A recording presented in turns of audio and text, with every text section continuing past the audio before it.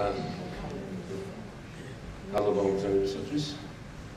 Მინდა წამოვიდგინოთ ჩვენი სტუმარი, Simeon Jankov. იგი იყო ამ წლამდე ბულგარეთის ვიცე-პრემიერი და ფინანსთა მინისტრი. რამდენიმე წლის განმავლობაში იქამდე მუშაობდა მსოფლიო ბანკში. არის ერთ-ერთი ყველაზე უფრო ფართოდ ციტირებადი ეკონომისტი დღევანდელ მსოფლიოში. მისი ძირითადი შრომები ამერიკაში არის გაკეთებული, სადაც ის სწავლობდა და მუშაობდა მრავალი წლის განმავლობაში, მათ შორის მსოფლიო ბანკის მნიშვნელოვან თანამდებობებზე. მათ შორის მისი თეორიული კვლევების შედეგად მან შექმნა ინდექსი ბიზნესის კეთების, რომელშიც საქართველოს ძალიან მნიშვნელოვანი პროგრესი აჩვენა და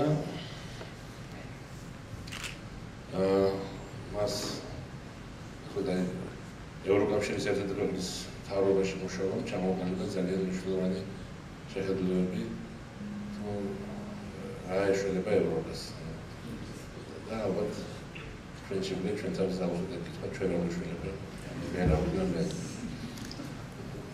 Simeon, I just the floor is yours.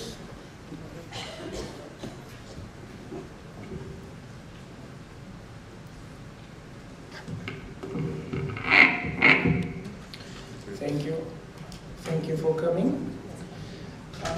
We decided that the topic of today's lecture should be on prospects for Europe.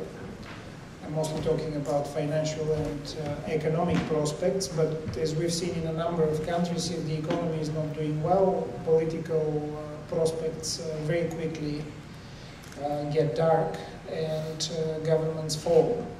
So what we'll be talking about today has a lot of implications for the political processes in virtually all European countries, and also to a large extent of the prospects of countries very related either for trade or for foreign direct investment or for some sort of political support to the European Union, including a country like Georgia.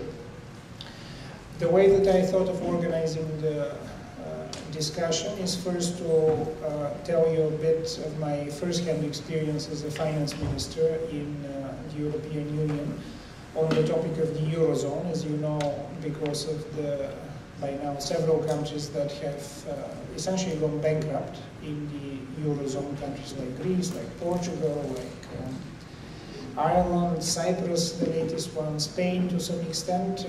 The topic of whether the Eurozone is going to exist in its current format or somehow is going to collapse has been probably the main topic for discussion last year among finance people, economics people, political people, and so on.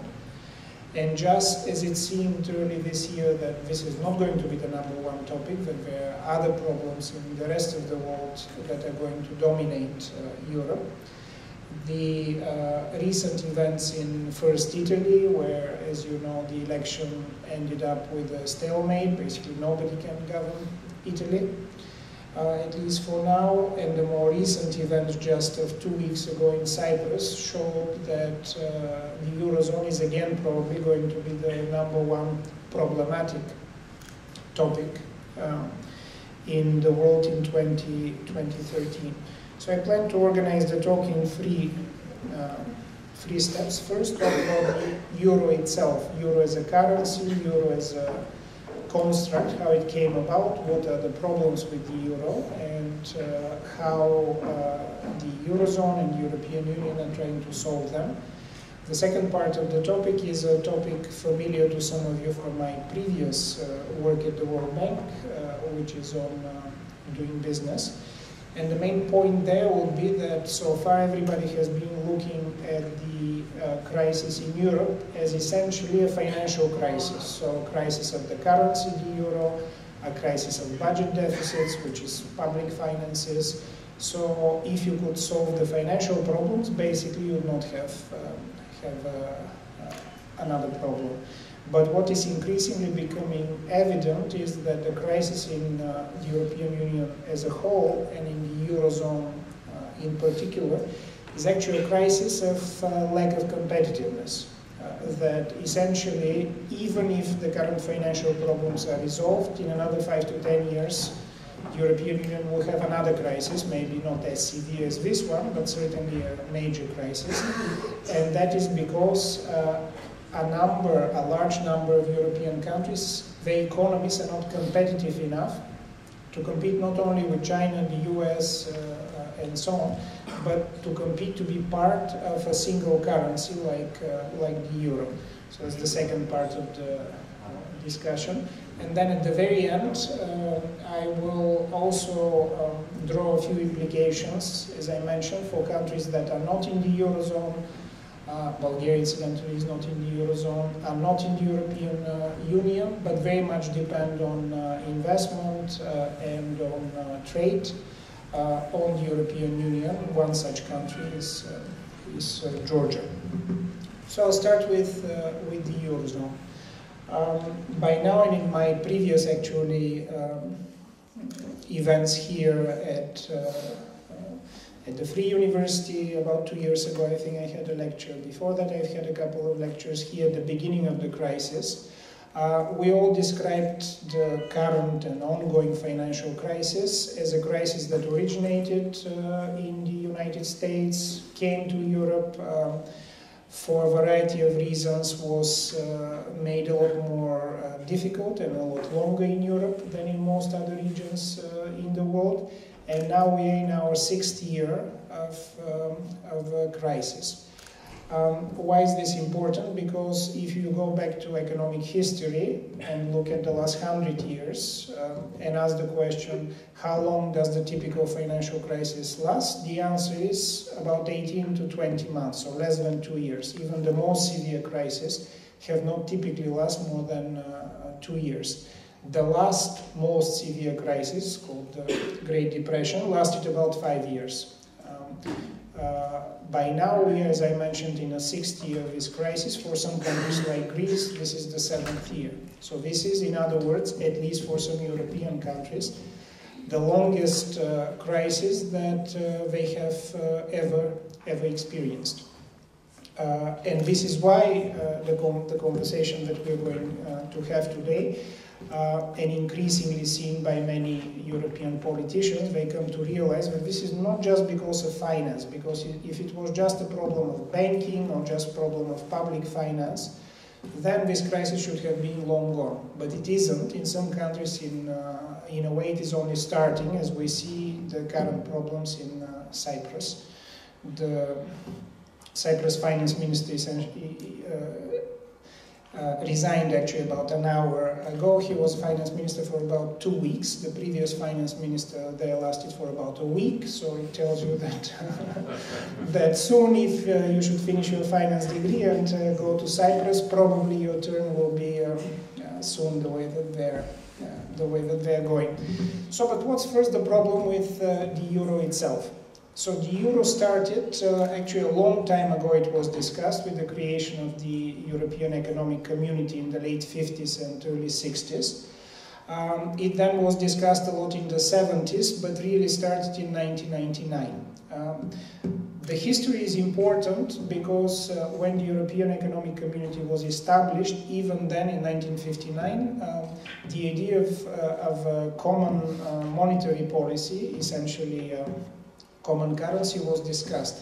And it was discussed from a very philosophical perspective. Roughly speaking, in the past, actually, Europe was united many centuries ago, and it was united under the Roman Empire. The Roman Empire had its own currency, had its own infrastructure, had its own monetary policy, maybe a fiscal policy, and so on. So when the first architects of the European Economic Community and later the European Union thought about united Europe, they actually had something in mind historical, and that was the Roman Empire. But it was not the Roman Empire that necessitated this political will to establish a common currency. It was the dominance of the US dollar and in general the US monetary policy in the world following the Second World War. In the 50s, 60s, 70s, basically the world was a large dollar economy. Everything depended on the dollar. Lots of commodities like gas and oil depended on the dollar as they do today. The precious metals depended on the dollar as they do today, but also until the early 70s, the world was on a so-called gold standard. And the gold standard was a relatively strange, I would say, concept, but behind it was a peg to the dollar. So every country essentially had the dollar as its ultimate currency should any issues arise. There was no other currency around. That was first, as I mentioned, because of the gold standard, and second, because after the Second World War, the European economies as well as the Asian economies were ruined, while the US economy, because there was no fight on US soil, was actually quite dominant, and it generated more than 40% of foreign trade. Now it's hard to imagine it, but in the 60s and early 70s, the US exports were about 40%, a bit more than 40% of foreign trade. And because you need an international currency to do this trade, the dollar really dominated the 50s, 60s, and 70s. The problem started, this was a political problem for United Europe, because you cannot say we are creating essentially United States of Europe, but then we'll depend on the dollar. That sounded politically not that brave. But the additional problem with that was the oil shocks that started in the early 70s and then actually followed in the late 70s, early 80s, that affected a lot more the European economies than they affected the US economy, because the US economy had the dollar and had the monetary policy associated with it.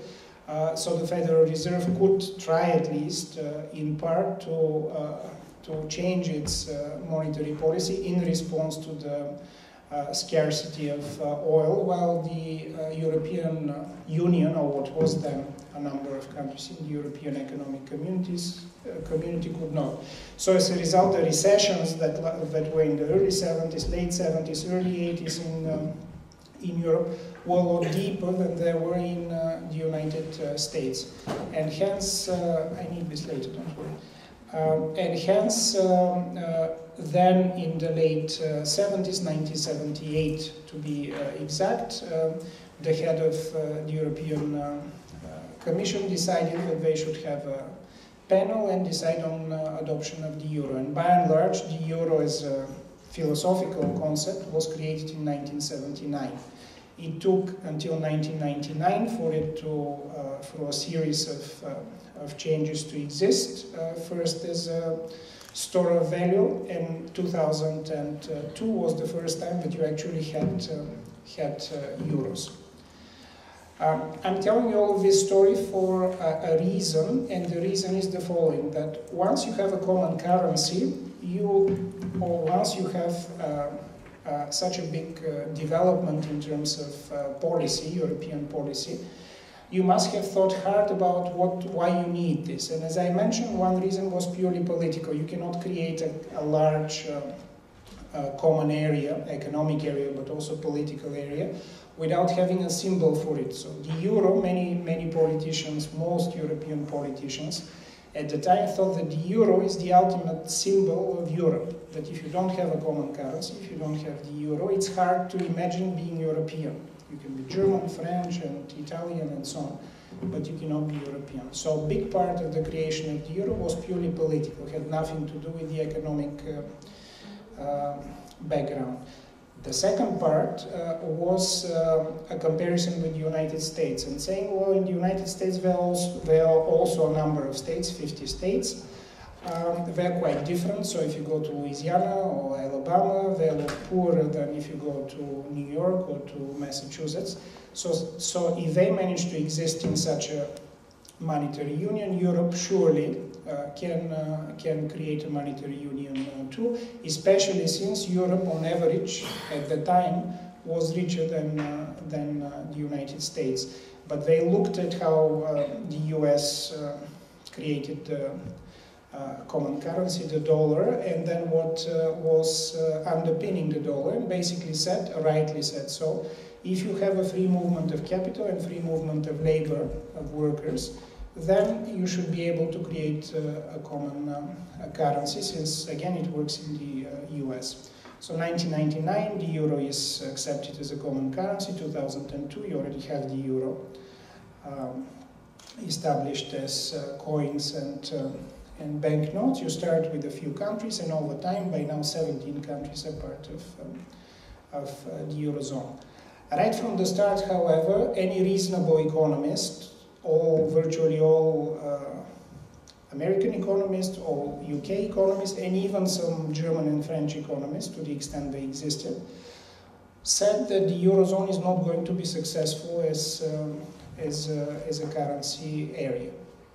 For two reasons. The first reason is that, unlike the United States, there is never going to be free capital and labor mobility in Europe. You can come close over time to that, but it's never going to be like in the US. Why? Well, because we have different languages to begin. We have different religions. For some it matters, for some it doesn't matter, but it's not the same going from let's say, Massachusetts to Arkansas, which basically just take your car and drive, and everywhere you have the same shops, everywhere you have the same hotels, everywhere you have the same language, everywhere you have the same banks. It's not the same if you start driving from Finland, let's say, to Portugal. If you go from Finland to Portugal, you'll go through 8 different languages. And around you, a lot of things will be quite different. Maybe Starbucks will be the same, McDonald's will be the same, but many, many other things will be on the way. And as a result, labor mobility in Europe, these economists argued then, would always be a lot lower than it is in the US. And in fact it is. It is about 5 times lower, even as of last year, than it is in the US. In the US, this is actually a striking statistic. In the US, in any one year, about 12% of the population moves from one state to another to either live or study long-term, not just for vacation, but moves from one state to another. So 12% of about 300 million people, that's nearly 40 million Americans every year move their home from one state to another.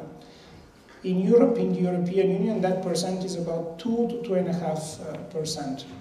So about 9 million Europeans every year move from, let's say, Germany to Bulgaria, or from Bulgaria to Portugal, and so on. The percentage is a lot smaller. So even if by construct the idea of labor mobility is present in the European Union, it's a lot lower than it is in the United States. Why this is important for the euro? Well, because economic theory teaches you that if one region, Greece, let's say, has problems with its economy, the easiest thing for people to do is to just move to where economy is actually doing well, so that they would move to Germany, or they'll move to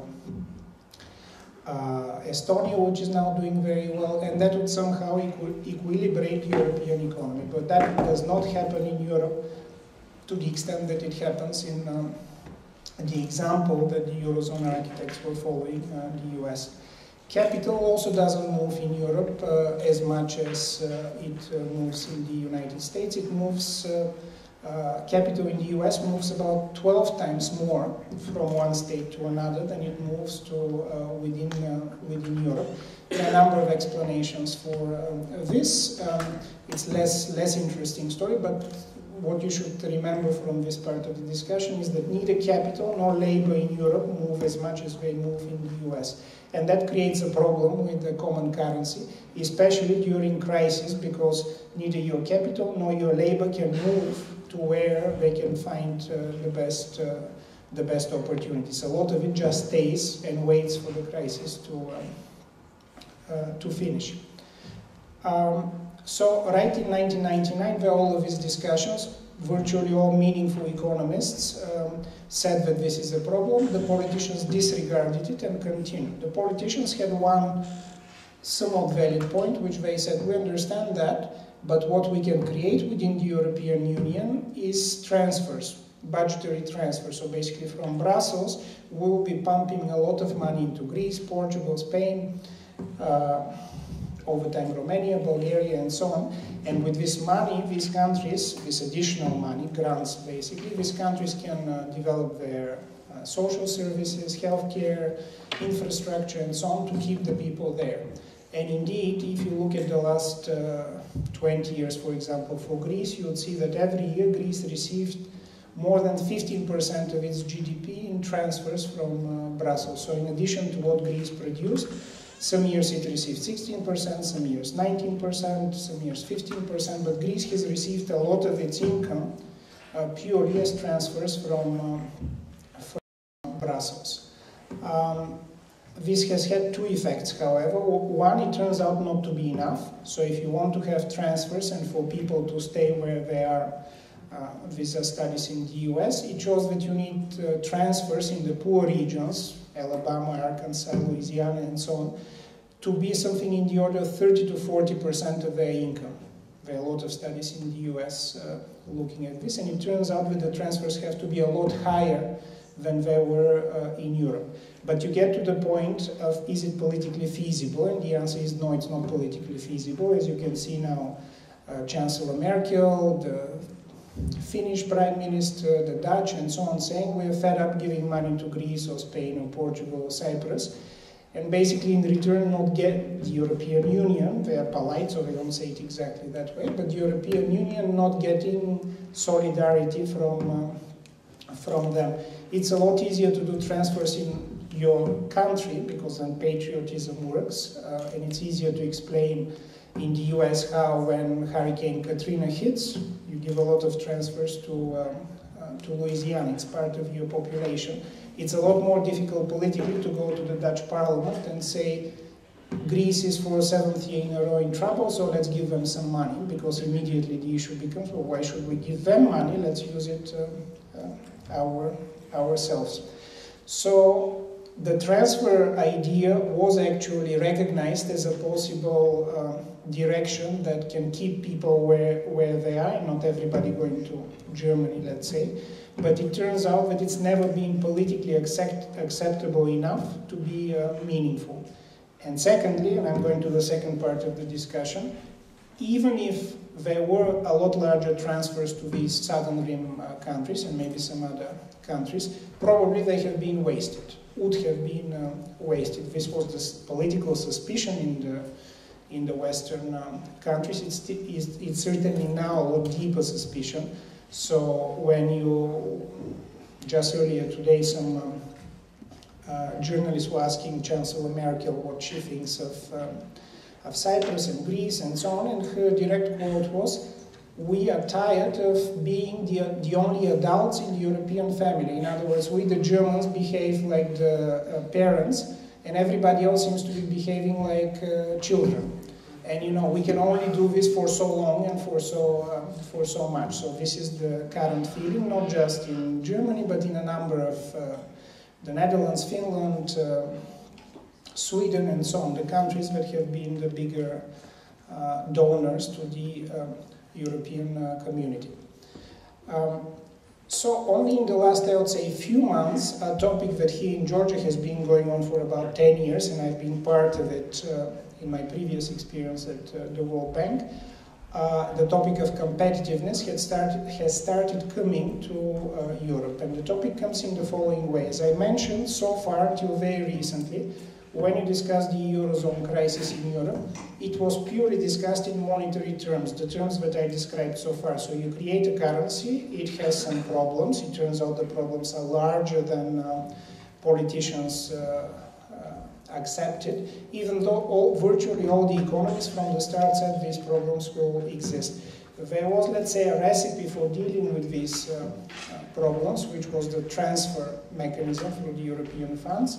It turns out that they are not enough in economic terms, but politically they were more than enough, so politicians from donor countries don't want to give more. And you end up with a currency that doesn't work, roughly speaking. So then the next question is, well, what would it make that currency to work? And in the last 4 years since I've become finance minister, every month at least once and sometimes twice, with the finance ministers met in Brussels or Luxembourg or many other places to discuss what can make this currency work. And there are several answers. The one most immediate answer, which follows on all the discussion I mentioned so far, is that it's not enough to have a common monetary policy like the euro. You also need to have, like the US, for example, has a common fiscal policy. So in other words, you need to have a common budget. Imagine that just like Georgia has a national budget, Bulgaria has a national budget, Germany and so on, and it's adopted in the parliaments of these countries. Imagine now that there is one common budget for the whole European Union, and it is adopted in Brussels. At first you say this is never going to happen in Europe, and to some extent I think years will, probably decades will pass before Europe has a common fiscal budget, because some countries want to spend their money differently from others, because it's not in the original Treaty of Rome, so the whole treaty will have to be changed. Every country will have to agree to it, and so on. But this is the direction in which the discussion has been moving over the last 2 years, pushed very much by Germany. Germany basically saying, okay, if you want us to help you, just like the US, they don't say it like that explicitly, but we also need to have a common fiscal set of rules. We also want to move towards a common budget. Some small steps have been made in that regard. For example, one step that happened from January this year is the so-called golden rules, which basically say that everybody should follow a deficit below 3% of GDP in any 1 year and debt to GDP below 60%. In passing, I would mention that Bulgaria already 2 years ago accepted much stricter rules, deficit below 2% and debt to GDP below 40%. But from this January, it is now obligatory in every country in the European Union, in their national legislation and mainly in their constitutions, to put these rules. The interesting second note here is that if, as of the end of 2012, you ask the question, how many countries in the Eurozone fulfill that criteria?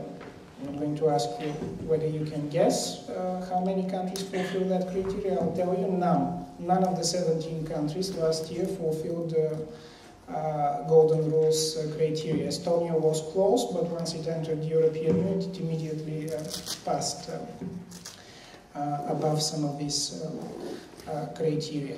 And now there has been continuing discussion on how step by step we are going to go towards common fiscal policy. As I mentioned, my view is that it's going to take years, decades perhaps, for this to happen, but it is one direction. Even if that were to succeed, suppose that if it succeeds in a few years, there is another problem which is perhaps a lot bigger, and people just now recognize it, which is that, so if you have a common fiscal policy, you would now be able, in theory, to move money, just like in the US, if one area is hit by a natural disaster or by economic downturn, you would be able for a short period of time to move money to it, so that people still find employment there, so that businesses work there, and so that economic activity does not die.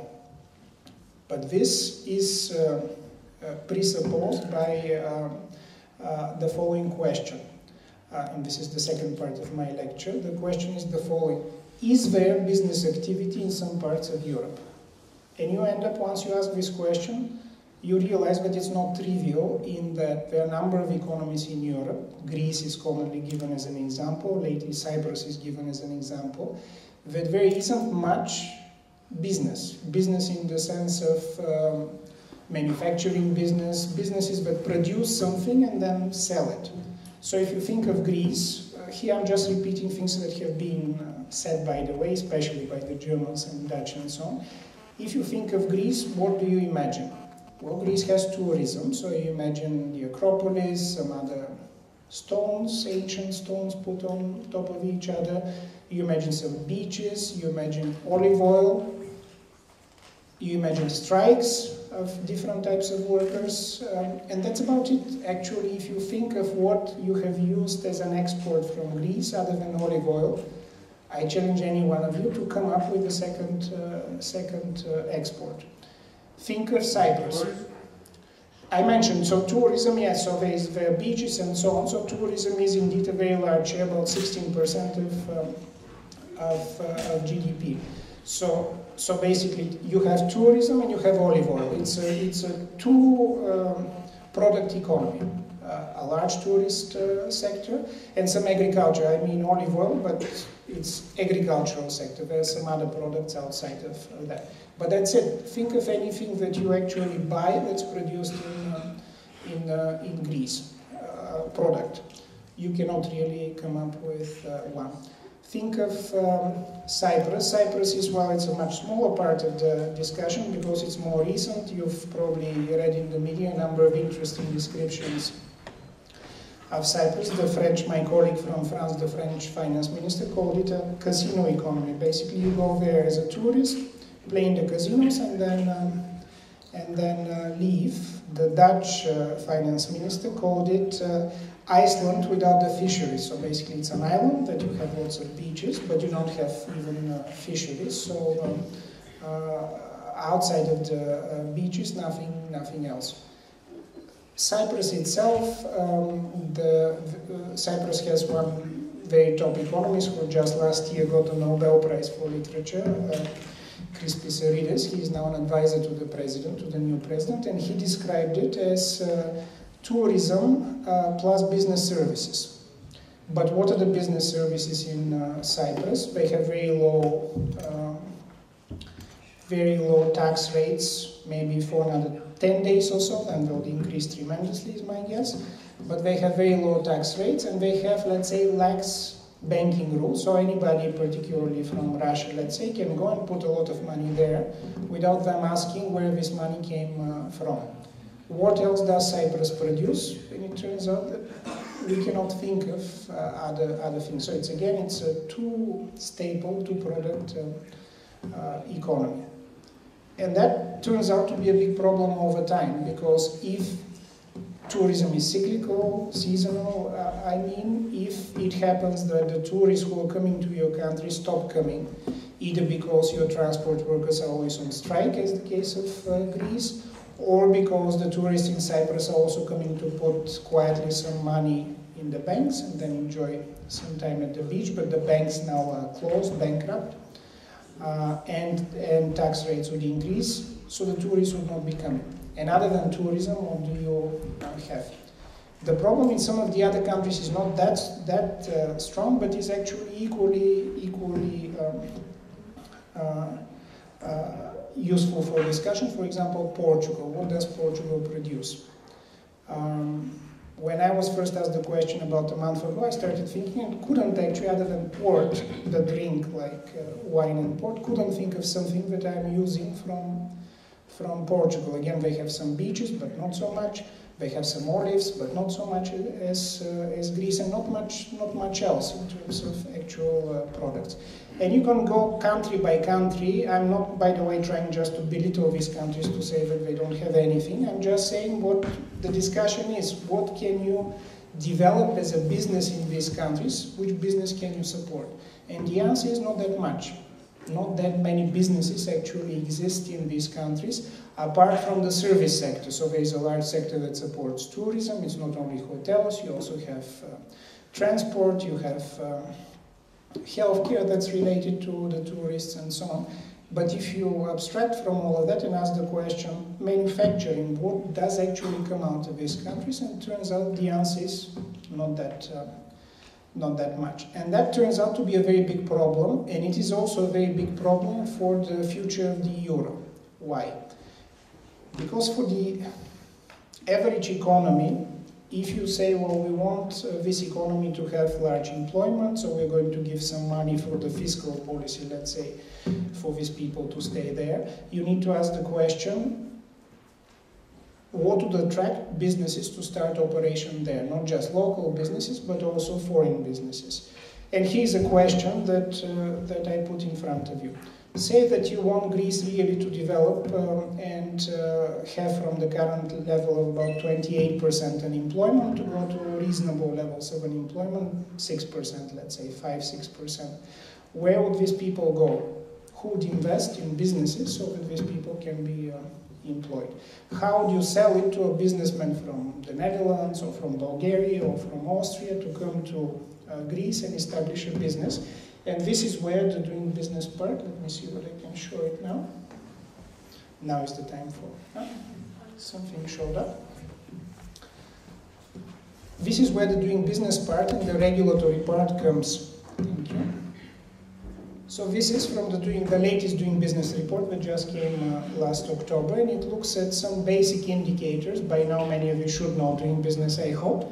I've spent a lot of my time in the past developing it, but it basically says, imagine that you're starting a new business in Greece. How long would it take? How much would it cost you? How many steps do you have to go through? Imagine, I'll show you now some of these things in more detail. Imagine that you have some disagreement with a business partner in Greece, which is the enforcing contracts indicator, how long it would take you to resolve it, how much it would cost you, and how many different bureaucratic procedures you would have to go through. And the Doing Business report every year ranks 180, by now maybe 87 countries on these indicators. And the answer is you would never do business in Greece. Why? Because of this 185 or 85 countries, it says here, Greece is actually ranked 140.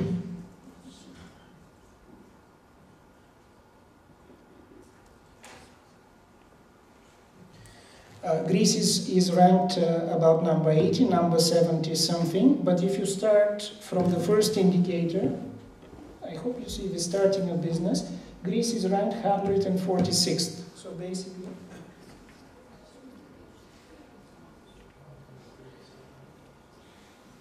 I'm trying to show you the actual.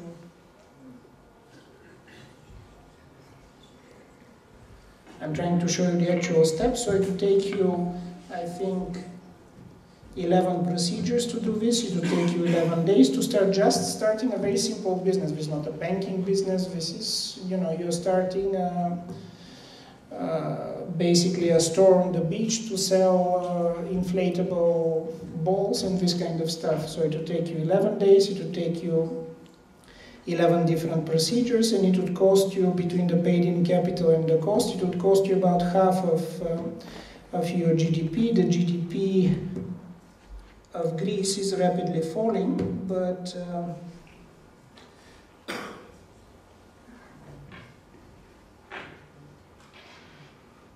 me just show you I knew what the GDP of Greece was, but it's fell quite a lot, so it's about $25,000, so it would basically cost you about $13,000 to start a basic business. Well, not many people who are just starting a business.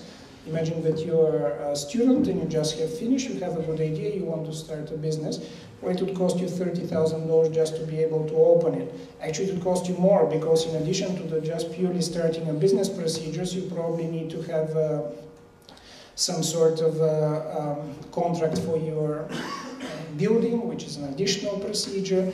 You need some other licenses and so on. But the point of these statistics, and there are a number of different statistics, this is why I go through and basically say, for me to be attracted, look at the statistic on registering property. So of 185 countries, this includes 40 some countries in Africa, Greece is ranked 150 from this indicator. Look at the indicator on protecting investors, which is one of the indicators that if you're coming from abroad, you'd certainly look at. Greece is ranked 117th of 185 countries. Basically, an investor from abroad probably would not go to invest in Greece. Of course, you not only use doing business indicators, you use indicators on the levels, the perceived level of corruption in the country, the perceived corruption in the courts in particular will be an interesting topic for you. You look at the infrastructure of this country, but these are some of the regulatory indicators that basically tell you nobody in their right mind will invest in Greece in this kind of situation. You can go through the same exercise in Portugal and find they're slightly better, but it's still not a very friendly place to do business. Go to Spain, do the same, go through Cyprus, where actually they have low taxes, as I mentioned so far, but as part of this agreement that was just signed with the International Monetary Fund and the European Commission, the taxes will be increasing very rapidly. But there is one statistic that I remember from Cyprus, which is has always said that they're very proud of their commercial court system because it is inherited from the British Empire, and the Brits are good at making courts. So I checked their statistic. It turns out that for a basic commercial dispute, you need 735 days and 43 procedures in Cyprus. I can tell you that the Bulgarian court system is not one of our best points of sale to investors, but it's a lot better than the one in Cyprus. So I'll show you Georgia in a moment. Yes, yes. What about the return on investment? So that tells you that the few people who are courageous enough to invest in these countries must have fairly high returns, right? Because not many people go in. So there are some people who have high returns. The question is, this is getting us a little bit out of the topic, but I have view on this. Who are these investors? Who are so brave? So I'll just give random guesses. So one type of investor is actually an investor that somehow knows the government well, because they don't have so many risks involved. These can be very good investors, for example, nephews, sons, brothers, sisters, and so on of high government officials, in the sense that they know exactly what's happening in the country, and they also know what's happening, hopefully, sometime in the future in this country. The problem is not only from Greece and these countries, but worldwide tells you that these people typically are not probably the most entrepreneurial people, they're not the most educated people to do business. They're people that just belong to the right families. So as a result, they have high returns, but they may not be in the types of business that is, let's say, the future of a particular country, simply because they didn't fight to get there. Who else may be part of this type of people? They may also be foreigners. Foreigners who, for example, have paid a lot of money, probably some of it in Cyprus bank accounts or somewhere else, to be there. And in fact, I'm sure that you follow the news from Portugal, from Spain, from Greece. Now in the crisis, suddenly there is a lot more information of corrupt government officials, their families. In fact, the other news today from Cyprus is that in these few days of last week that the banks were closed, the family of the current president managed to take out of the closed banks 21 million euro. That's just international news. It may not be true, but if it is true, it tells you the type of stuff that the people who have high returns may gain at the expense of everybody else. But I take your point. Even in these countries, there are some businesses that are successful. The question is, how many of them can there be? And especially if you have smaller families, so you don't have 20 nephews to do business and so on. I'm also not saying, by the way, that just the business regulation is all of the solution for these countries. I'm just making the point that if you move from the purely fiscal and monetary discussion, which so far has prevailed in Europe, and you ask the question, okay, suppose that we actually want to develop businesses in these countries, how do you go about it? And you see this statistic, you have a much bigger problem, because even if there are large fiscal transfers, even if somehow this financial crisis ends, then a few years down the road you're going to have yet another crisis. And I go back to my first discussion on the euro. Why were all of these economists saying that the euro is not a very viable concept even in the late 90s? Actually, because of this. They were saying two things. First, they were saying what I just told you, that there is no free capital labor mobility, that fiscal transfers for political reasons cannot be large enough to keep the people there. By the way, then they were showing the example of southern and northern Italy, and they're saying, look actually at Italy, it works there because northern Italy roughly produces, southern Italy consumes. So everybody has a family member in southern Italy that sort of keep their dacha or villa there, and from time to time you go to the south, but just to spend money. The south of Italy, this is in the late 60s, this story, and 70s, doesn't produce much, but it somehow still manages to stay relatively well-to-do within Italy, because northern Italy pays enough in terms of transfers for southern Italy to stay. But the same cannot be true. It was argued then, and it is very obvious now from the political discussions. It cannot be true for Germans being very willing, or British or French being very willing to spend more and more money so that Greeks can be well fed and well educated and so on. So that's the one argument that we've already discussed, and that's all in the media. The main argument for economists had nothing to do with that. It was the so-called optimal currency area argument. Robert Mundell won a Nobel Prize for this, for his papers from the early 60s, and it basically says, if you want to create a currency, first of all, it's not obvious that every country has to have its own currency, because if you think historically, actually countries look differently, not like now. So it's not one country, one currency. But you need to look at the economic fundamentals of countries and say which countries, roughly speaking, belong to each other. And their economic criteria, they have to be roughly of the same income and the same economic structure. This already is not true for much of Europe. So if you think of Europe, you can say, so then Germany, Austria, Finland, Sweden, the Netherlands, Luxembourg, and so on belong to one optimal currency area. You can calculate who belongs and who doesn't there by now, very easy statistics. But then Spain, Portugal, Greece, and so on certainly don't belong to the same currency area if you look at the economics.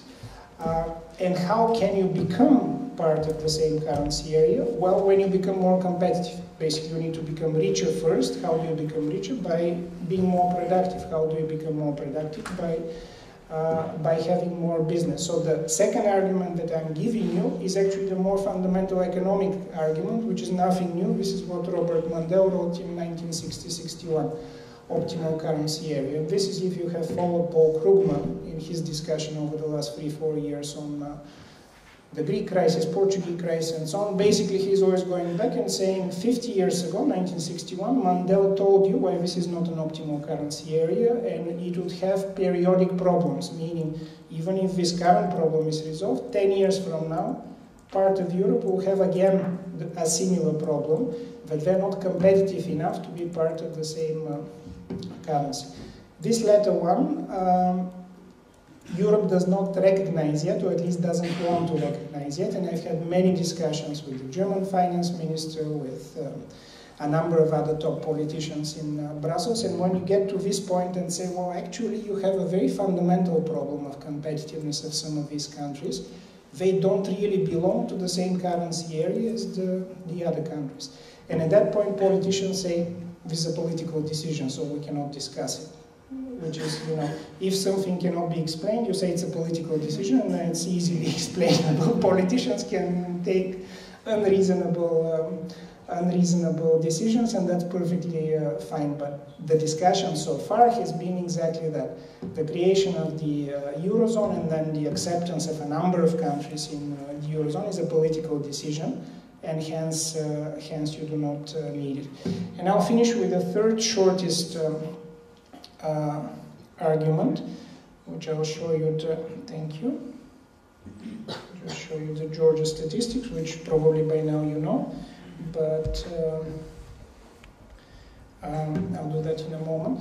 But it gets to the point. So the Eurozone The countries in the Eurozone have very big problems, as we've just discussed. A number of countries now have essentially gone bankrupt and needed some assistance. There are some others like Slovenia, which probably very soon will require assistance. There are others like France and Italy and Spain that are large enough, so you hope that they don't require external assistance. But Spain said it doesn't require external assistance, and then it asked for some, so you're never sure whether they will need or not. So the Eurozone has a number of issues which we've described. Countries in the European Union, outside of the Eurozone, like Hungary, Bulgaria, Romania, Latvia, Lithuania, and so on, are linked through foreign direct investment and through these transfers that I mentioned and through trade to the Eurozone.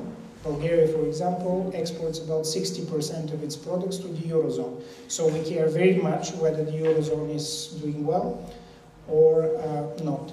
But there are also a number of other countries, like Georgia, that if you look at the trade statistics, I'm sure that at least half of your trade goes to Europe. I don't know whether somebody knows the statistics here. One third goes to Europe or just to the Eurozone? No, EU. Okay, but it's still a substantial part of your trade. But the same is true for investment. So the difference between European investors investing here or not partly is due to, of course, how they perceive the local environment, business as well as political certainty.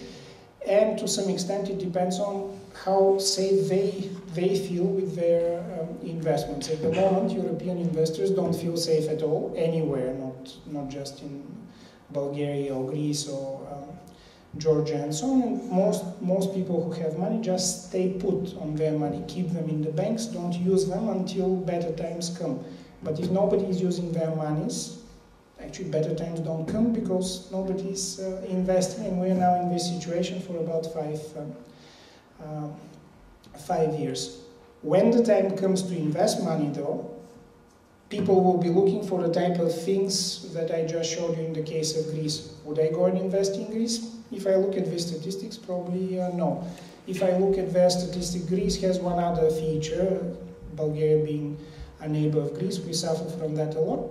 Every week somebody is on strike.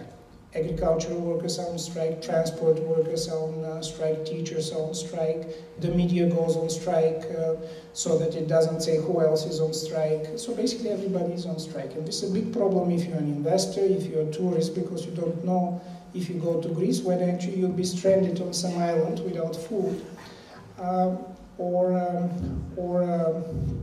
not. And that's why the investors first would look at the type of statistics that are freely available, that they can give you an idea of the country beyond what the media just writes about strikes and political uncertainty and so on. The regulatory statistics are one such data that for the last 10 years or so have been guide, and I personally have seen this by discussing with many investors around the world, have been a guide for the larger investors whether they go somewhere or not. Greece, probably not. I'll finish with showing you the data for Georgia, which, as you know, last year, I think in the latest report, became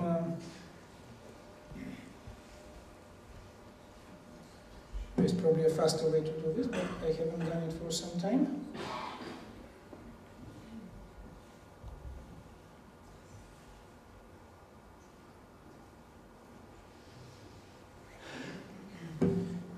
That last year became overall number 9 in the world of 185 countries. Bulgaria, to give you an example, is somewhere at, I'm embarrassed to say, but somewhere around 67th, something like that, 65.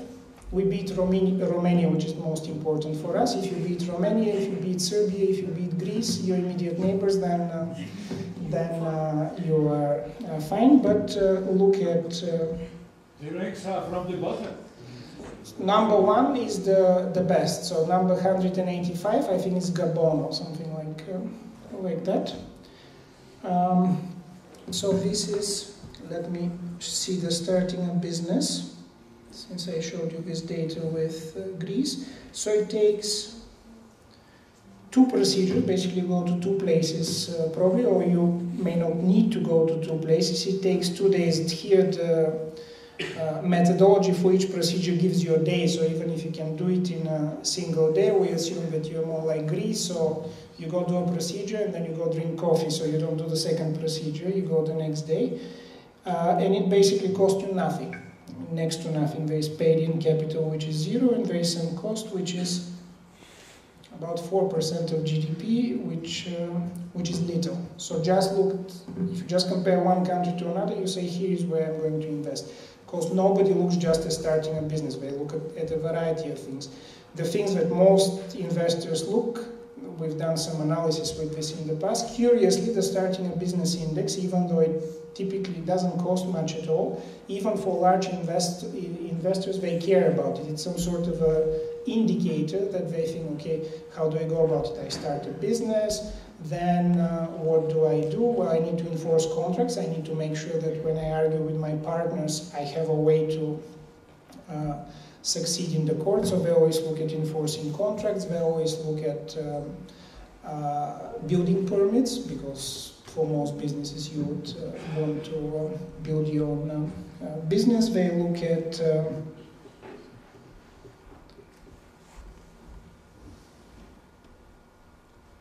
They look at paying taxes. For small economies, they always look at trading across borders, how easy it is for you to export and import.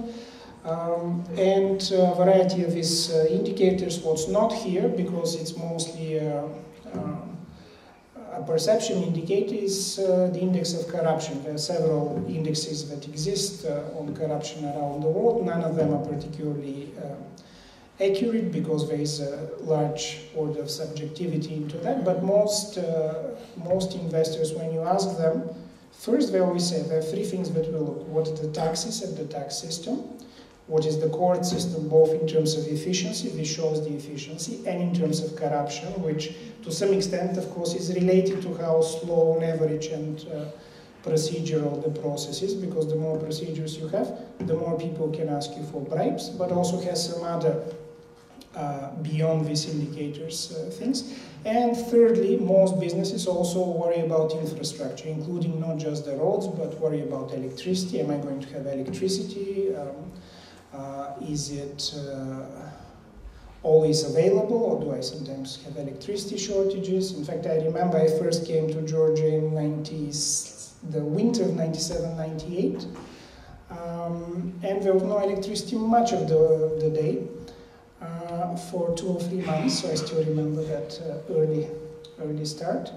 And that certainly makes an impression on investors. Georgia has gone a long way from these days, and I hope that will continue, not just on these indicators, but on many other indicators. But the point that I'll finish with is that what's happening in the Eurozone has an indirect, of course, effect, but has a very large effect through the investment and through the trade channel to countries like Georgia. And this is why I hope that you follow with interest what is happening there, because it has a lot of influences on what happens here in terms of economic growth, but also because over time it may show how united Europe will be more competitive, including Georgia will be more competitive to the United States, to China, to Brazil, and so on. I'll finish here, and if we have room for questions, time I need for questions. We do? Please.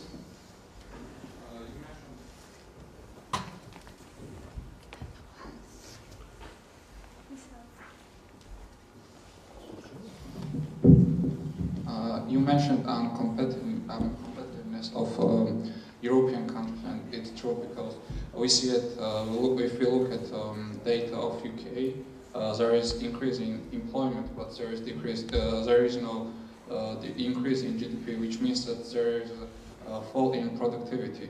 But there is, we could say that supply side policies are quite bad there, because there are quite high welfare payments, and people are not looking there to find a job because they have quite high payments.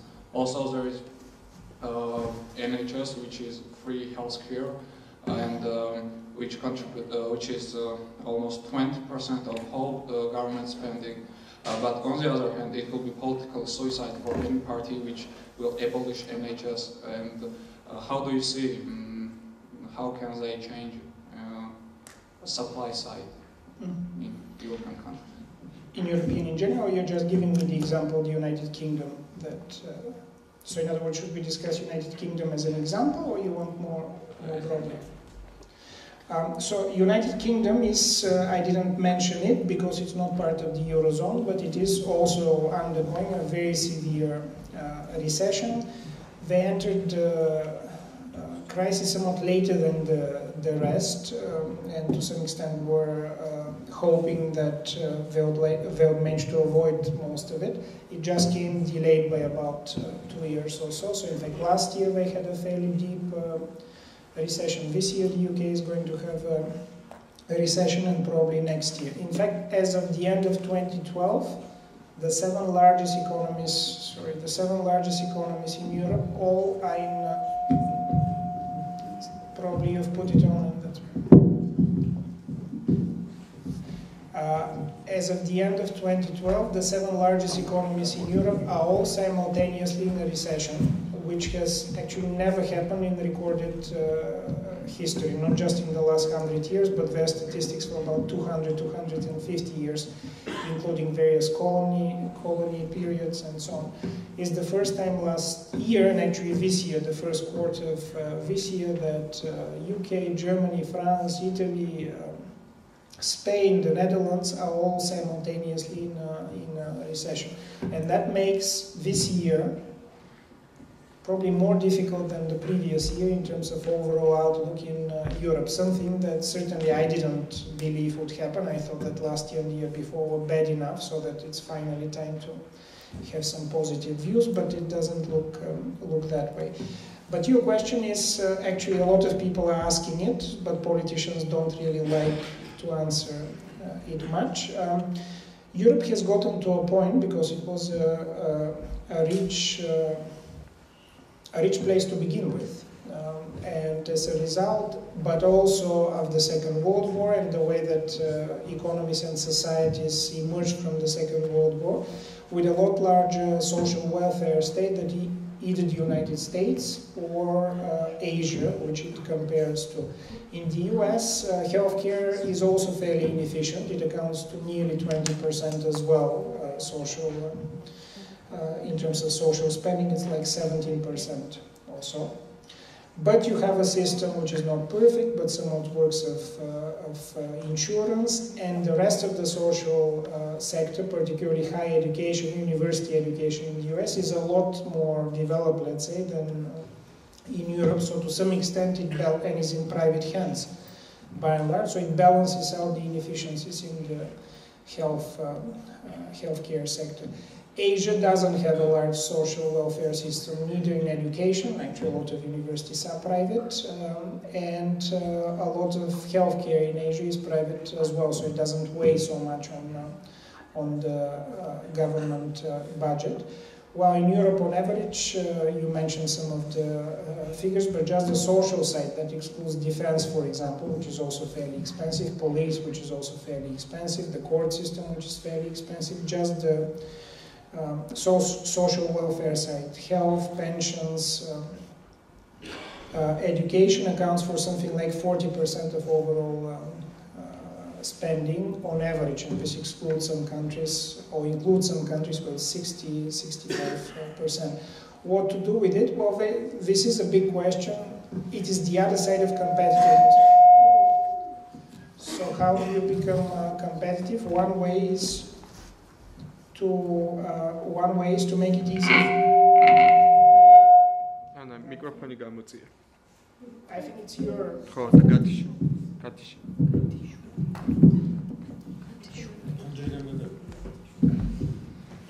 One way is to make it easier for businesses to operate, which we discuss. And long term, this is the only way, because it's the private sector that generates the most jobs and creates the most value added.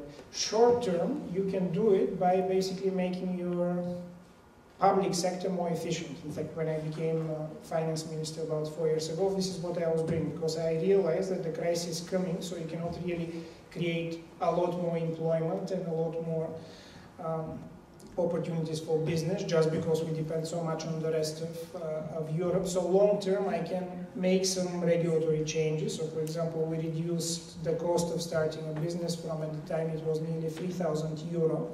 It became €1. So for €1 you can now establish a business in Bulgaria.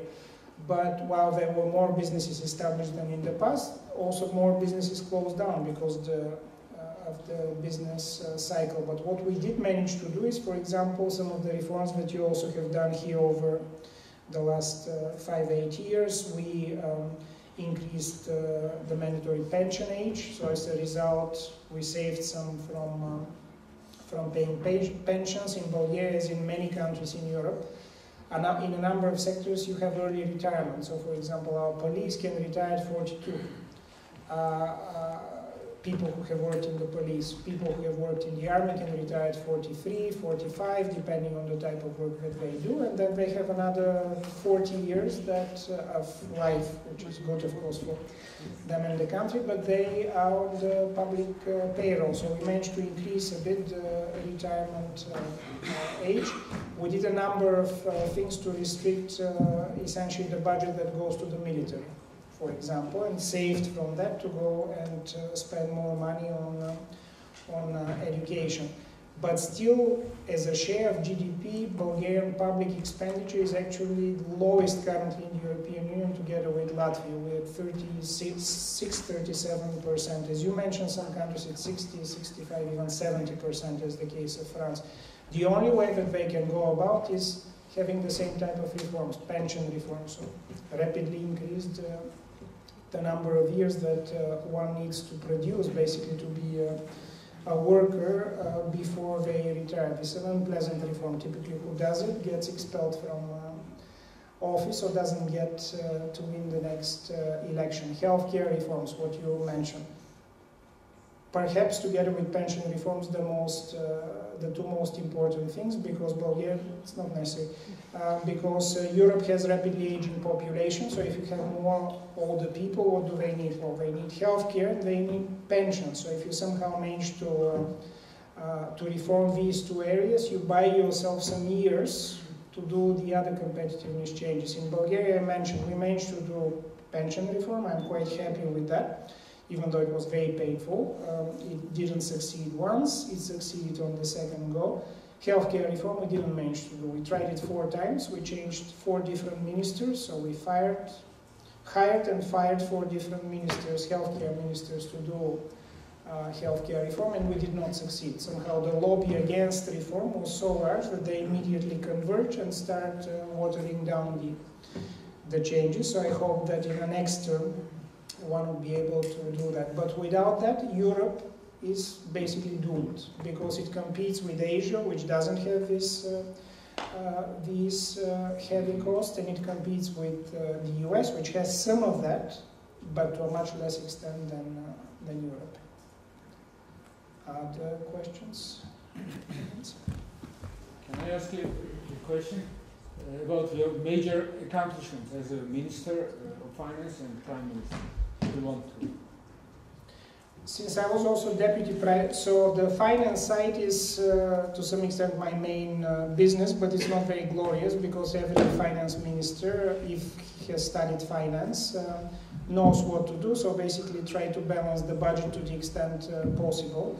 So my major achievement as a finance minister that I got, Bulgaria has always been a relatively disciplined financially, public finance economy, but still the previous socialist-led government, to win the elections in 2009, had sort of spent a lot more money than they admitted to. So in 2009 we had a deficit of 4.4%, which by Bulgarian standards, given that we also have a currency board, so we have to run a balanced budget, was quite high. Last year we ended 2012 with the 3rd lowest deficit in the European Union of about less than half a percentage point. So Germany barely beat us, and Sweden was at a balanced budget. So there are many ingredients to why you can get a balanced budget. But basically in finance, I'm quite happy that in 4 years we managed to get to a balanced budget. Of course, any finance minister will tell you that you become deeply unpopular that if you manage to cut expenditure. So I ended up being the second most unpopular minister on the government. The social minister beat me. I don't know how he managed to, but that was that. But in the area of deputy prime minister, where I was responsible for most of all of the environment, agriculture, economy, industry, healthcare, social and so on ministries, I was responsible for this ministry as well. We had a number of other things that did work and many that didn't. One that I mentioned, pension reform, was extremely difficult. The labor unions were very against any type of reform. They managed to stop it once in 2010, and in 2011 with exactly the same reform, we managed to actually go through. They were just too tired to fight on that particular one. Plus I had learned something also actually from my work early in Georgia. I've advised many governments as my previous job at the World Bank, is that if you open many fronts, so if you instead of doing one reform, you open 3 reform fronts at the same time, it exhausts your energy, but it also exhausts the energy of the people who are against the reforms, because they have to focus on one or another. So our pension reform basically worked, because at the same time we also started healthcare reform, and then the people against the reforms focus on healthcare, and somehow pension the second time passed. But there are a number, healthcare we failed, as I mentioned. We tried 3 times, we failed. There are a number of smaller things that you would not naturally think when you go to government, but this is what I want to be remembered with. One that I was reminded today, we managed to ban smoking in public places. It took 3 times, 3 fights to do it, and then we managed in the end to do it, and we managed actually to uphold it both in the courts and when the opposition tried to get rid of it. So now in Bulgaria, when you go to a restaurant, you cannot actually smoke in the restaurant. You need to go out. Why is this an interesting reform? Well, from a finance point of view, it actually is not an interesting reform, but from a healthcare point of view, you look at the number of cancer patients in the country, and you see if you manage to reduce smoking even by a little bit, over time it will start paying off. But this was furiously fought against reform from all kinds of groups on all kinds of levels. But this is in the national identity to smoke whatever you want, and that it brings extra revenues, which actually is true, but then people discount how much you lose through the healthcare of treating these patients and so on. So this is one thing.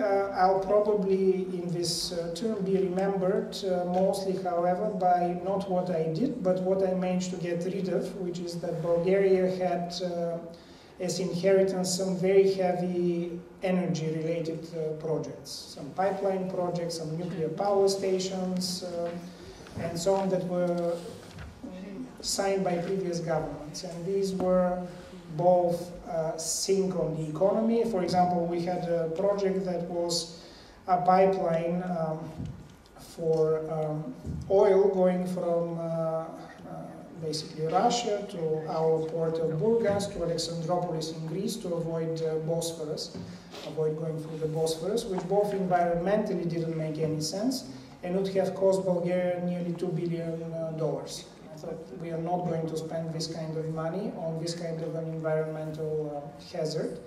It was thought the last time I went to Parliament, actually, the last day of the term of the Parliament, I managed to get rid of this project. So, in other words, you get some things that you install and that are new and you hope they will work well, but you also in government often stop stupid things from happening, and this is one of the most stupid things that I've seen in recent Bulgarian history, and I'm very proud that I managed to get rid of it. Thank you. Thank you for a very interesting lecture indeed. Speaking of the European financial crisis, 3 very controversial questions comes into mind. First, what if Greece collapses? Defaults. Second, what if Greece decides to leave the Eurozone? And the third, what if German PRNs or some other European relatives get impatient and decide to expel Greece from the Eurozone.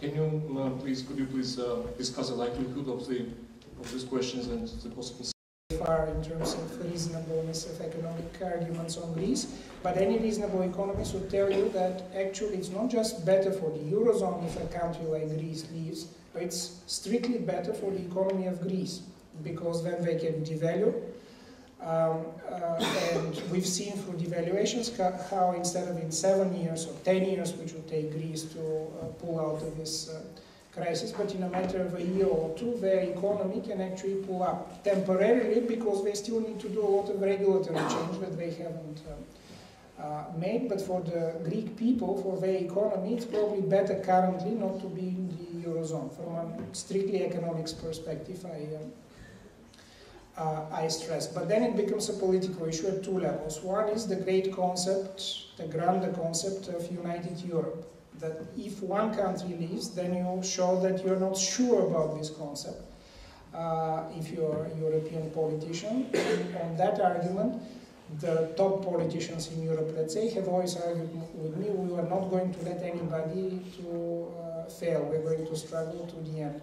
If you're the government of Greece or Cyprus or Portugal and so on, you also don't want to be known as the government that exited from the Eurozone, because that would also be seen as a political failure on your own. So that's why over such a long period, so many meetings, so many discussions have been within that construct, what can we do? And it's mostly seen, as you said, that by now people have what's called a bailout fatigue. So they're just fed up having countries that come and say, we need your help. It was seen in Cyprus. Cyprus was treated a lot harsher than anybody else has been treated so far, both in terms of words. I mean, imagine somebody telling another country that you're a casino economy, how that feels, but actually a very prominent member of the French government, their finance minister, said this a week ago about Cyprus. I told you some of the other comments. So clearly people are starting to lose patience, but somehow this patience would always, in my view, be lost within the construct of we keep them in the Eurozone and we try to make corrections within that. And this is actually why I told you this whole story of the Eurozone. That, however, cannot happen. So it's not feasible that all of the current members of the Eurozone can continue being in the Eurozone within the current rules of the Eurozone, simply because it's not just a matter of having good monetary policy, it's not just a matter of having good and common fiscal policy, which doesn't exist by now, by the way. Even that's not enough. You need to see the underlying causes of why these countries fail, and they don't fail just because they spend more money than they have. They also fail and will be failing because they are not competitive relative to the core, Germany, the Netherlands and so on. And so far nobody has an answer to this question. More importantly, it's only in the last 2 or 3 months, basically once we saw that beyond Greece, Italy is starting to have problems, Cyprus is having problems, Slovenia is next having problems. In other words, this would be going on and on for some time in Europe. Only now people are starting to recognize the second part, which I told you, that we don't only look at monetary and fiscal, we need to look at the regulations. And so far, Europe has not been able to admit that actually it's not a very good regulatory environment for doing business, and as somebody mentioned there, that it has a fairly bloated public sector, especially on the social welfare side, that it cannot sustain with its current levels of competitiveness. But your questions always have been avoided so far, and my prediction is for some time they will be avoided until there is some answer to the point of competitiveness, how that is going to be increased over time within the European Union. But that discussion is only now starting after nearly 5 years of hard work. Maybe one more? Or, yeah. And how competitive is Georgia with the other European countries? Do we have something to give Europe in comparison with Greece or other countries? Well, so on the regulatory side, which underlies much of competitiveness, as I just showed you, Georgia is among the top 10 countries in the world, and among these top 10 countries, probably there are another 2 or 3 European countries, most of these Singapore, US, and so on, among the top 10, so there are probably a total of 2 or 3 European countries in the top 10. Which basically tells you that on the regulatory side, as of last year though, as at the middle of last year, last June, Georgia is doing quite well, has built over time quite a good regulatory environment. As I mentioned, that's not all that, that investors look at. They look at infrastructure of all kinds, electricity infrastructure, utilities infrastructure, ports, roads and so on, to basically estimate whether they'll be able to move goods from the country to other places, and of course from other places to the country. So one would need to look at the infrastructure indicators. And the other set of indicators that you always look at as an investor is the efficiency and lack of corruption in the judiciary, because sooner or later you're going to have an issue with one of your contractors, business partners, and so on. And each one of these can become the bottleneck. For example, in Bulgaria, we actually have not had any of these three until very recently. In other words, we had fairly bad infrastructure by European standards. The courts were fairly corrupt. This is in the reports of the European Union. And as I just mentioned, on the regulatory side, we didn't have, we're about average in the European Union. So we started working on some of the regulatory side where we succeeded and some that we did not succeed.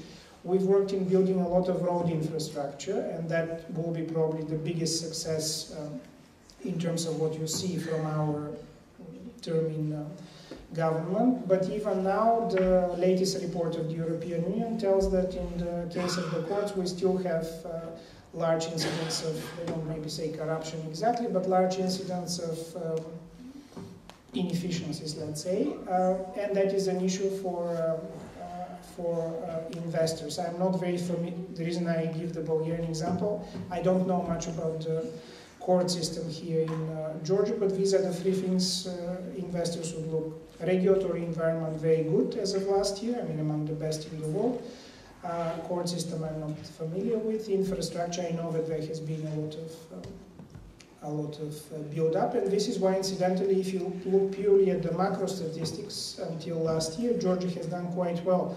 The growth was way above the average in the European, on the European continent, which means that there are enough things, and not just bourgeoisie and wine and so on, that Georgia is producing. Your question is more relevant in this picture that I've just described, but imagine that Europe is not going to grow on average for another 2 to 5 years, which actually is very possible, not only possible, but this is the current forecast that for the next, let's say, 5 years, Europe is not going to be having growth, or if it has growth, on average it's going to be like 0.5% to 1% growth. Then countries like Georgia not only have to be competitive, but they have to continuously beat other competitors, not only in Europe, but in countries around Europe, so that with very stagnant markets economically, you continue to gain more than you've had before, so that your economic rate is higher than the rest of Europe. Otherwise, imagine if you have for 5 years an economic growth rate of 1%. It's not going to get a developing economy, emerging market very, very far. And what are these sources of growth within Georgia that in some sense we don't have yet, but we now have a prospect for developing is not very clear. I have been discussing it with some of your professors and some of the policymakers here from yesterday. Don't have a very good view, but frankly I don't have a very, I've been asking this question myself for the case of Bulgaria, for example. So what are these things that we are good at, but we can do a lot more, given that now Europe is not going to grow very very fast. And the answer, I'll just finish with this, the answer frequently ends up being, in economic history, if you look at East Asia, what it's done, the US, what has done lately, is not necessarily completely new sectors. So you're not actually thinking of how we are suddenly going to develop a big new sector. You're thinking of sectors that Georgia, let's say, traditionally has been good, but suddenly can do a lot more of it and become, let's say, a world leader or a European leader. It turns out that in economic history in the last 30 to 50 years, in crisis, this is what happens. You don't actually break into new industries and suddenly become very good. You have some traditional industries that you have a step up, and from that suddenly take a larger market than you otherwise would have been. What these are, probably you know better. Is that maybe one final?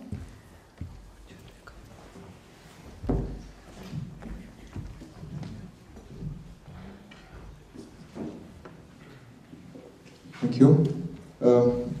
My question is about the rationale of doing business, easiness of doing business.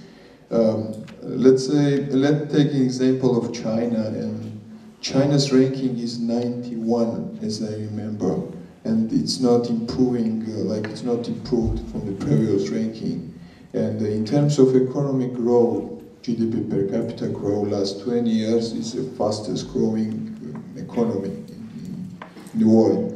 And my question is about the correlation, if there's any study about the correlation of easiness of doing business and economic growth, and how we explain the case of China. And second question is a little bit related to that first question. I have the feeling that economic system, there's some compatibility issues between economic system and the political system world today has. What I mean here is that the economic system motivates the businesses, investors to invest in places where their individual benefit is higher. That's one of how we can explain why investors from the US closing their businesses and then opening in China. And when we're talking about saving our country's economy, it somehow contradicts the first thing, you know, because how US and Europe, where the living level, I mean, quality of life is much higher, compete with China with the labor cost is very low, despite the fact that easiness is much higher in Europe and US. It is a top 10 and China is 91. Thank you. Thank you. So on the first question, the answer is that if you do reasonably rigorous economic analysis, the link between economic growth and the ease of doing business is very high. Correlation is something like 82% or so, 0.82. Why is that the case? Because in doing this correlation, you need to adjust for a few things, but you certainly need to adjust for initial conditions, initial economic conditions, and market size. So when people, especially I've had many discussions with Chinese government officials, which for obvious reasons are not very happy with the doing business index, and they always say, we attract so many trillions of US dollars of foreign investment a year, plus we have the highest growth. And the argument to them is the following: well, you have 800 million people living in your villages. You so far have moved 300 million of these people from the villages to the cities, where they have become more productive. You have another 500 million people to move from your village, which they produce nothing basically, to the cities. And until you move these people from the village to the cities, you're going to be more productive and you're going to grow faster than everybody else. But first, you cannot move everybody to the cities because it creates a big social issue. And this movement, anyhow, is finite. We've seen it in economic history of how from an agrarian society, which China was 30 years ago, you become a manufacturing society. And then what happens? Then you suddenly stop growing. And again, in history we have many examples of countries like that. But the example of China, even the US, is misleading because they have such large market size internally that they basically can invest just in themselves without caring too much about the rest of the world, at least for longer periods of time, and of attracting foreign investment. China, in fact, doesn't need foreign investment at all. The size of the outward foreign direct investment, in other words, how much money Chinese citizens send outside of China to hide it or to use it, however, is larger for the last 3 years than the amount of money going into China. There is enough capital by now, in other words, in China so that they can grow. But this large market and the fact that they started from $300 per capita to grow gives them a lot higher economic rate of growth than richer countries. But it's not, as I mentioned, infinite.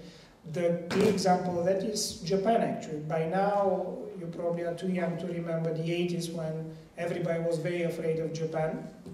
The US was extremely afraid of Japan, how competitive it has become, how fast it was growing.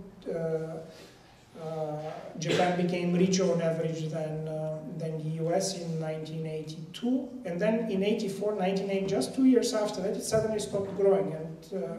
And Japan, for the last 20 years, it's a striking actually statistic. For the last 20 years, Japan has not grown. It has zero economic growth for 20 years. Sometimes it grew, sometimes it was in a depression. So suddenly now, if you think of growth factors in the world, you almost never mention Japan. You mention China, you may mention Brazil by now, but you almost never mention Japan. But if you look in the 60s to the 80s, Japan was today's China. It was growing very fast. It was moving people to the factories, and then at some point it stops. So if you exclude these initial conditions and economic size of your market, which matters, the larger your size, the less you should care about these indicators, and the opposite. The smaller market you are, the more you depend on the rest of the world for trade and for investment, the more you should care about these indicators. The statistics are actually quite striking, 0.82 connection.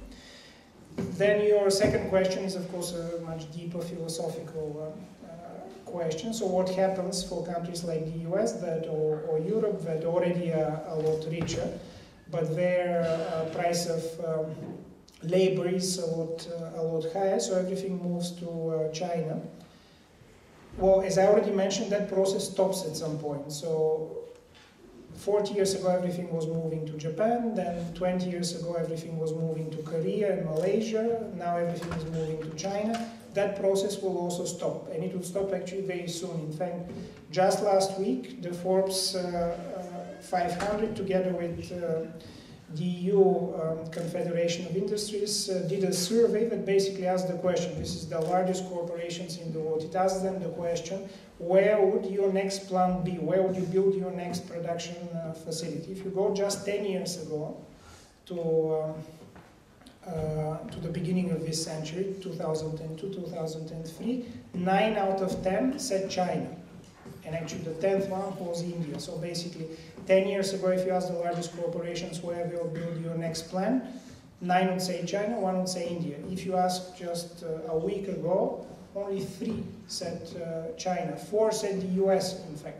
Very interesting. So there's a lot of manufacturing going back to the US.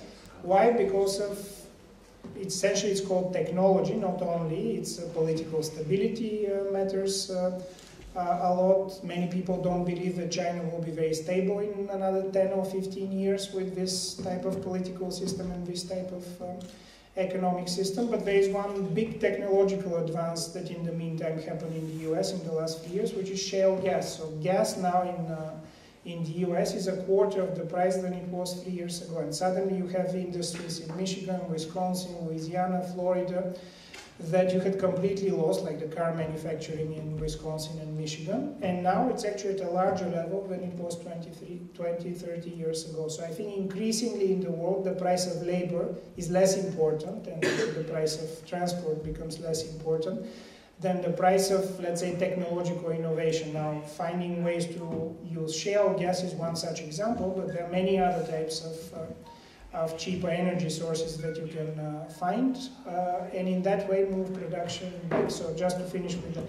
So last week, the largest 1,000 corporations in the world were asked, where would your next plant be? 3 China, 4 the US, 1 Western Europe. Tells you that Western Europe overall, it actually moved to the Netherlands for some reason, and the other 2 were in Africa. 2 said that our next plant would be in Africa. So maybe that's the next frontier. Thank you. Thank you.